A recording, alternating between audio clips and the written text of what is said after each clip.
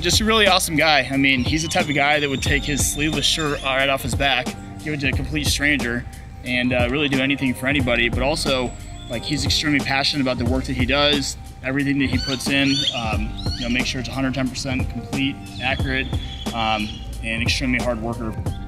Physical appearance is no BS. I mean, if you ran up to him on the street or something, you'd think he's a pretty intimidating guy.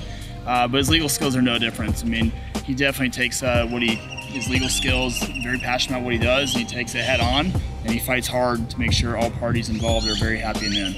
I mean, one look at his sleeveless shirts and all his tattoos, absolutely. I mean, you know, walking down the streets, you would see him, and you would literally never know the guy was a lawyer.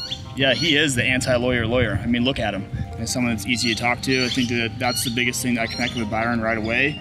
Very personal.